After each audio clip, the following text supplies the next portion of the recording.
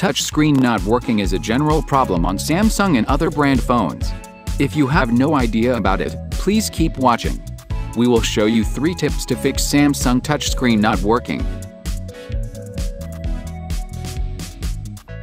Tip 1. Force reboot your Samsung phone. Press the volume down key and the power key for some seconds.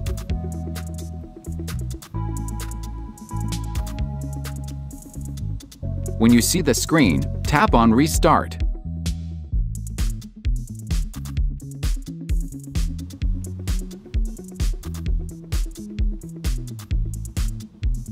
When your phone restarted, check whether the touchscreen is working or not. If this method doesn't work for you, please check method 2. Tip 2. Boot your phone in recovery mode and wipe cache. Power off your Samsung phone.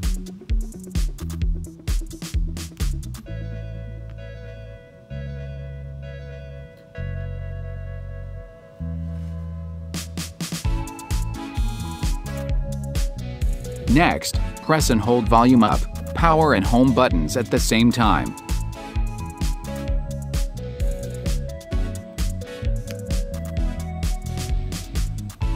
When your phone is in recovery mode, press volume down button to select Wipe Data Factory Reset. Then, press power button to confirm. Attention please, this method will erase all your data. Please back up your phone before you do it. Tip 3. We will show you how to fix Samsung touchscreen not working with DroidKit. Run iMobi DroidKit on your computer or Mac and connect Samsung phone via USB cable. Choose Fix System Issues feature and click Start.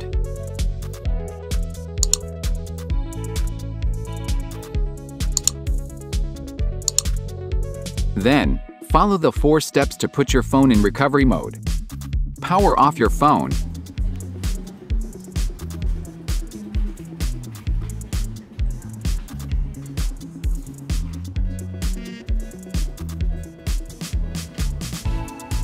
Press and hold volume up, power, and home buttons at the same time.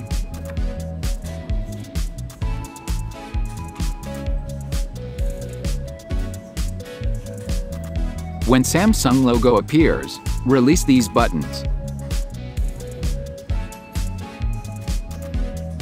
When you see recovery mode screen, click Next. Then, enter the PDA code of your Samsung phone.